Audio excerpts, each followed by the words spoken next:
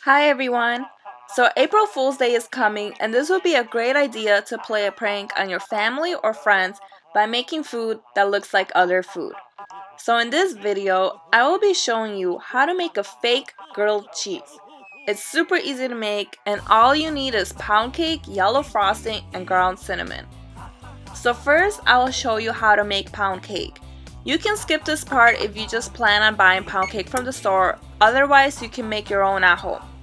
So for the pound cake, you will need 1.5 cups of all-purpose flour, 1 1/4 cups of sugar, half a teaspoon of salt, 3/4 teaspoons of baking powder, 2 teaspoons of pure vanilla extract, 1 cup or 2 sticks of unsalted butter, and 4 eggs.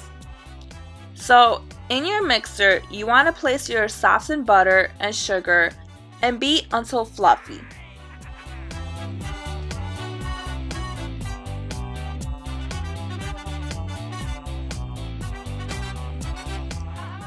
Then beat in the eggs one at a time.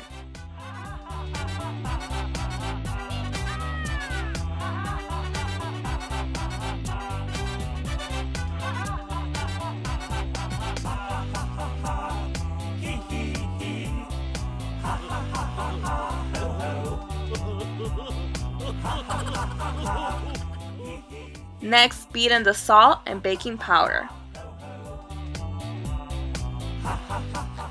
And then the vanilla extract.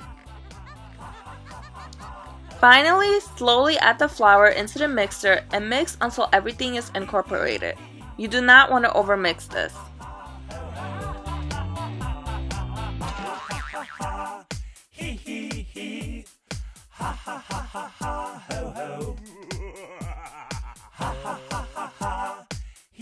Take out your loaf pan and either spray baking spray into the pan or grease it with butter and flour, making sure to tap out any excess flour.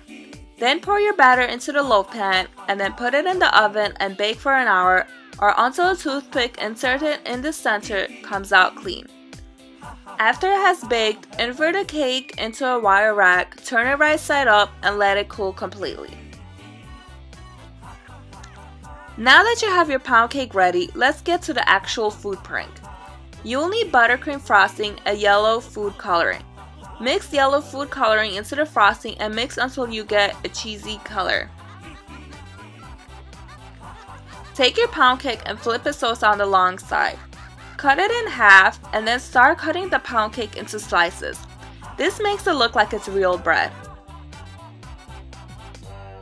Now, take some ground cinnamon and with your clean hands or brush, rub cinnamon on top of the pound cake slice so it looks like the bread is toasted.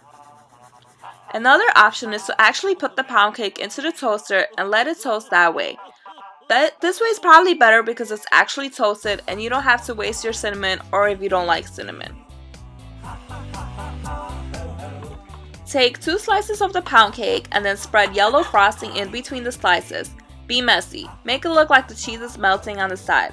And then cut them diagonally and there you have it. Who said you can't play with your food? I hope you guys liked this video. Thank you guys so much for watching.